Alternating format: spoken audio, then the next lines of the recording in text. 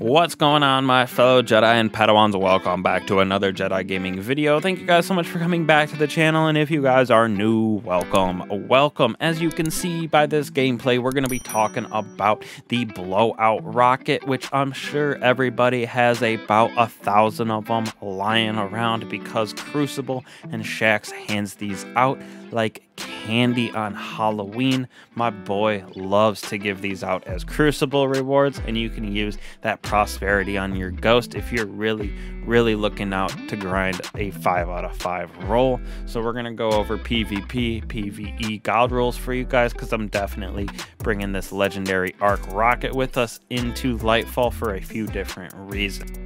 First, we'll go over our origin traits for this weapon. So we have One Quiet Moment, which gains a nice increase to reload speed when we're out of combat, and it's pretty easy to get out of combat in my personal opinion.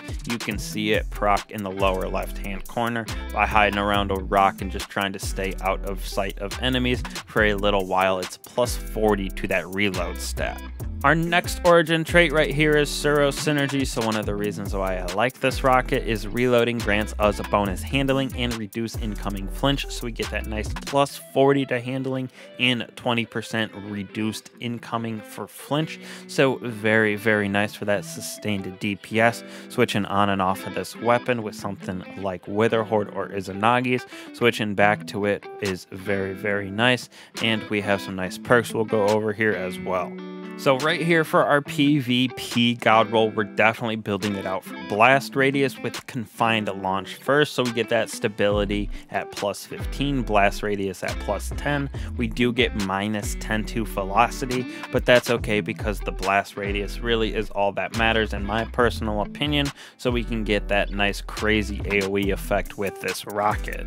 Next on the list for PvP, we're going with Black Powder. So we again get that plus 5 to blast radius, minus 10 to stability, but we don't really need stability in a rocket in my opinion for PvP, especially with the perks that we're going to have on it for our third and fourth column. But we're definitely looking for that plus in blast radius for sure. So like I said, we can hit those guardians around a corner and have that nice bigger AoE damage.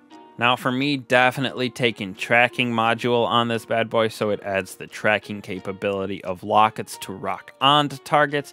Now this might hinder sometimes in Crucible because someone could bait it around a corner, but most times you actually need this because they're trying to run away and jump, and this thing tracks them just enough to hit them, and it's very clutch in Crucible in my personal opinion. That's why I love using it, and definitely my PvP God Roll has it on. Last but not least for PvP, we're going with that cluster bombs. So they spawn rocket cluster bombs on detonation. There is 8 of them that spawn. So again, this just helps for hitting those guardians around corners a little bit better with that nice AoE damage that this thing has. Very nice, especially with that tracking and that huge blast radius it has. Very easy to get defeats on those guardians when you pick up heavy with this weapon. Now moving on to PvE, which is another reason why I really like this weapon. It's very easy to earn inside of the Crucible, and I think it is going to be very nice inside of Lightfall for our perks that we have on it. So first we have Smart Drift Control, kind of the jack of all trades for rockets and explosives, giving us a plus of stats in stability, recoil, velocity, and handling. So it's very clutch in my opinion to have the best personal option for this. It just gives it those nice juicy stats all over the place.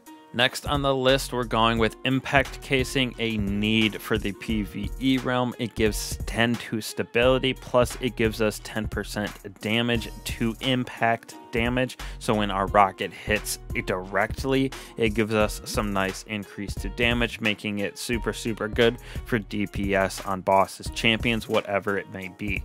So for our third column, which makes this weapon very goated, like I've said in other videos, Destiny loves grenades, and so do I inside of the PvE realm. So we're running Demolitionist on this, so kills with this weapon generate grenade energy, and we actually reload the weapon when we throw a grenade. So if we're doing a DPS on a boss with that fourth perk we're gonna have, we can do a rocket, throw a grenade, shoot another rocket, and if we happen to have something on, like Starfire Protocol, where we have 2 fusion grenades, that gives us 3 rockets basically instantly on an enemy without having to reload because of Demolitionist and that double grenade. And last but certainly not least for me, I'm running Explosive Light on my God roll.